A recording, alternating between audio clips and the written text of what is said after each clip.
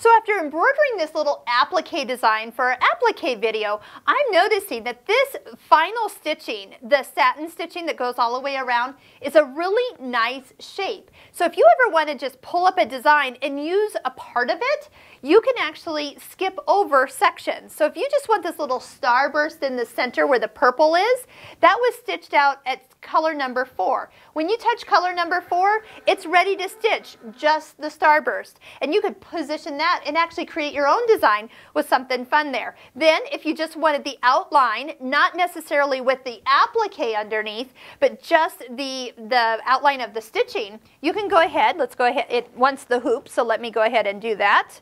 Slide that underneath, attach the hoop, make it happy. And then if we just go ahead and do design, that's color number 5. So this is how to jump around to all your colors. And then we could even come over here and position the design to be over in this area. And then we can go ahead and we can even check it and make sure we're still far enough from our other designs to actually stitch. And then when we touch OK, it will just stitch that final outline. Here, we'll just do it real quick so you can see what it looks like.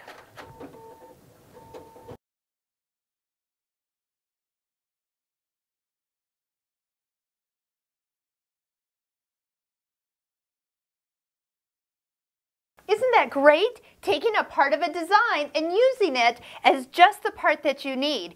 It is amazing how many parts and pieces of designs that you can pull out and use in different places.